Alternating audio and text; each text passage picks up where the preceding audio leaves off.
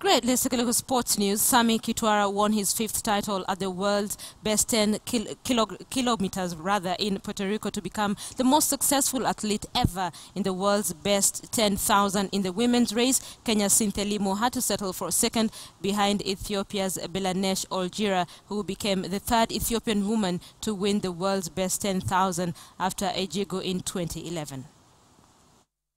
Despite facing one of the strongest winds in the history of the Puerto Rico World Best 10K, Sammy Kitwara looked set for a historical finish.